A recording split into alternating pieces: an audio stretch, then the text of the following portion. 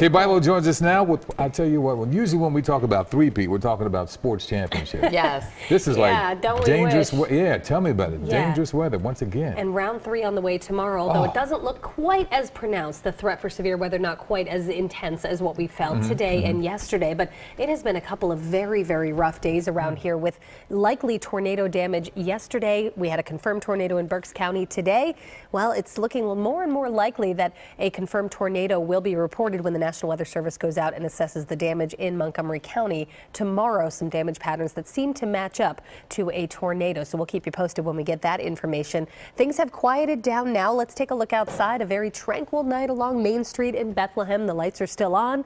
Not many people out and about right now with, you can see not a whole lot going on. The rain has moved on out and temperatures are mild and will stay mild as we go through the next couple of days as well. We are going to see temperatures eventually start to drop next week. But first, a warm up on the way for tomorrow out ahead of our next advancing cold front. So what's happening outside on Storm Scan 3?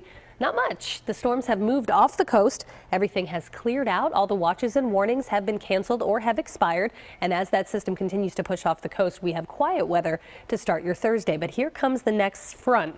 It's a cold front which extends back from portions of the Midwest down into Texas. And this is going to be advancing through our region tomorrow afternoon and evening. Yet again, 3 days in a row with the threat for those late day thunderstorms. Let's recap just a few of our most intense storm reports from today. Montgomery County, Green Lane, 55-mile-per-hour wind gusts and quarter-size hail. We had hail for 10 minutes in Pleasant Valley, Bucks County. That's a long time to have hail falling, and some of it was the size of an egg, almost 2 inches in diameter. Multiple trees reported down in Harleysville. It's around Upper Salford Township that the suspected tornado damage. That's where we checked in with Kimberly at the top of the show. And again, they'll have to send a crew out to assess the damage patterns and see if it was indeed a tornado versus straight line winds. Doppler estimated rainfall totals as well. Look at the amount of rain that fell. Anywhere where you see yellow, over 3 inches of rain, which led to flash flood warnings around the area, and many of our creeks and streams are still running very high this evening. Now, tomorrow starts off with clouds and sun. Here's 10 a.m. Looking pretty good. It's a warm and humid start to the day. Then as we head into the afternoon, here comes our next round of scattered storms. Again, they are a little more scattered in nature, likely moving through the city about 6 or 7 o'clock and then clearing the coast after 8 or 9. Could be a couple of rounds of these storms, though, aligned in squall lines moving through the region tomorrow evening. We are in a slight risk for severe weather. It's slightly less than the past 2 days when we had an enhanced risk, but that risk is still there. It's a hot and humid day tomorrow with temperatures in the upper 80s. Then we cut the humidity Friday, a pleasant finish to the week, and not too bad on Saturday either.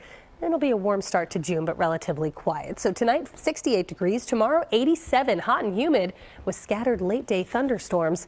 But as I mentioned, temperatures will be dropping a bit. We're back to 82, sunny, quiet, comfy on Friday. Saturday starts June at 85. Sunday, watch for a shower or thunderstorm.